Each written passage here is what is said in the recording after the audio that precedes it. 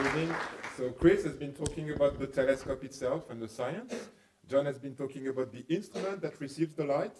And I'm going to be talking about something which is in between, which is called adaptive optics. And adaptive optics, as I will show you, is something, a kind of instrument that processes the light, cleans it, so that the instrument can actually take advantage of the full resolution, the optical resolution of the telescope. So Australia, in the past years, we've been developing expertise in adaptive optics, and that's actually one of the areas where we think we can contribute in a major way to the GMT, as I will show.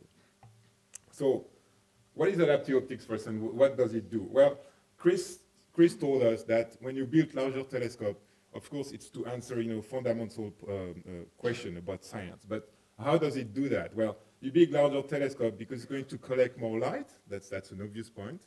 But something you have to know also is that when you build larger optics, the amount of details that you can see in your object also grows, and it grows inversely, linearly with the diameter of the telescope. Meaning that if your telescope diameter increases by a factor of 2, the amount of detail you're going to be able to see in the image is 4 times the amount of detail you were seeing with the initial telescope. So that's illustrated by this slide here, where this is here an image that you would see with the VLT, which is a ground-based telescope. This is an image that can be seen actually nowadays by the HST, the Hubble Space Telescope, which has a diameter of 2.5 meters. So now, if you go to this 8-meter telescope on the ground and you apply adaptive optics and you just forget that there is atmospheric turbulence, then you can see many more details. You can see deeper. You can see that the exposure now is going down to from 1,600 seconds to 160 seconds, but you can see also more details. If you go to this extremely large telescope, and that's what it will provide many more detail. You can see many more details, and it's the same as saying that your angular resolution is actually increasing quite significantly. And on top of that, of course, because you have a larger collecting area, your exposure time decreases quite significantly. So that really demonstrates, the power of having larger and larger telescope. However, what's bad when you have a ground-based telescope, meaning a telescope which is built at sea level or on the ground, not in space, is that you are going through the light coming from astronomical object is going through the atmosphere. And atmosphere is bad for astronomical imaging because what atmosphere does essentially, if you look at this star here with a large telescope and you blow it up, many times, you are kind of zooming on this star, what you see is that. And that's the effect of atmospheric turbulence. So it's the same as if, in summer, you are looking at a distant object across a desert or across a parking lot, you will see it moving. The image is moving. Well, it's exactly the same when you're looking at stars. And so, in effect, what it does is that the image that you had before with this atmospheric turbulence is now transformed into that, which is a blurry image. And in fact, the fact is atmospheric turbulence blurs the image, so taken from the ground, and it does so that the angular resolution of a 25 meter, for instance, the GMT, is actually not better than the resolution that you would get with a 20 centimeter telescope. So of course you have many more photons, but if you don't do anything about it, you don't have a better angular resolution, which means that you won't see more details. So to solve that situation, you can do 2 things. You can go in space, where you don't have any turbulence, you don't have any atmosphere, but it costs a lot of money. Typically, space mission, they are extremely good, but they cost about 100 times more than an equivalent telescope on the ground. Or you can try to correct for this atmospheric turbulence that has induced this blurring of the images. So that's what I'm saying here, and I'm going to demonstrate how we do it. But adaptive optics can fix this and restore the ultimate resolution of your telescopes. Okay, so how does it do it? Well, essentially, it does it with two main elements, I would say. One is what we call a wavefront sensor, which is, in fact, you could call it a light wave sensor. So what it does is that it looks at the star and analyzes the deformation of the light wave that has been induced by the atmospheric turbulence. And then this information is processed by a computer and sent to deform a deformable mirror that wobbles and counteracts, in fact, the effect of the atmospheric turbulence. So that when the light, the distorted light bounces off this deformable mirror, it's straight again, and therefore allows you to reach the ultimate resolution of your telescope. So that's a technique that's been around for about 25 to 30 years, that were first developed by the military in the US and then applied to astronomy about 22 years ago. And recently it's been also applied to medical imaging and other type of science applications. All right, so it exists. It's been around, as I say, for 22 years. It's installed in most of the 8-meter, or even all of the 8-meter telescope in the world, but a couple.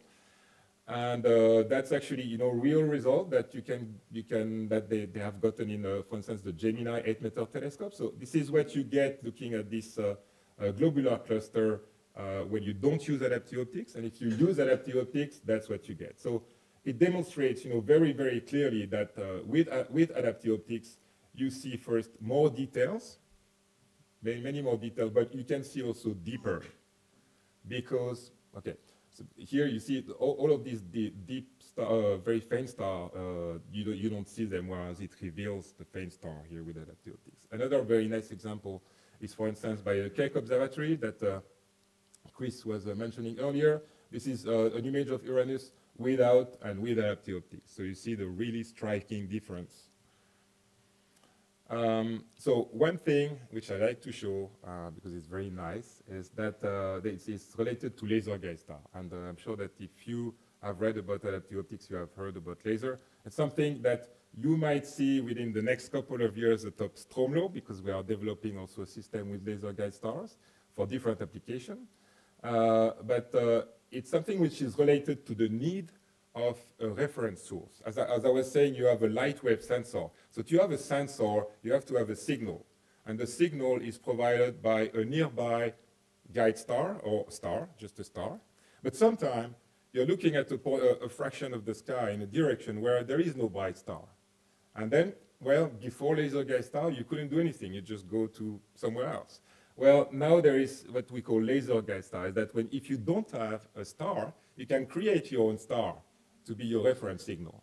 And you do that by actually shining a laser, which is at the sodium wavelength. It's the same orange wavelength that you have in public lights. And you actually excite sodium atoms that are 90 kilometers above ground, and they fluoresce, they shine, and you can see you can collect some of the light, and it serves as a guide star. So it's extremely nice. When you go now in many, many sites, you can see guide stars. This is a picture, a long exposure picture taken at Gemini. And I have also a movie which shows, that's actually, it's been taken at Mauna Kea, which is in Hawaii. One of the Gemini telescope is there, into which Australia has a partnership. And you can see that, for instance, those are the two Keck. They are pointing toward the galactic center there, and they were using laser guide star. Another big success actually was the discovery of the black hole and oops, okay. So it's actually quite impressive because at the top of Mauna Kea, you have now 4 telescopes having laser, and sometimes you see the 4 lasers shine at the same during the same night. So it's quite impressive. The bad thing about laser is that other people know where you are pointing, so you cannot hide it anymore. All right, so this image is dear to my heart because it's an instrument, first of its kind, was PI for that, at Gemini.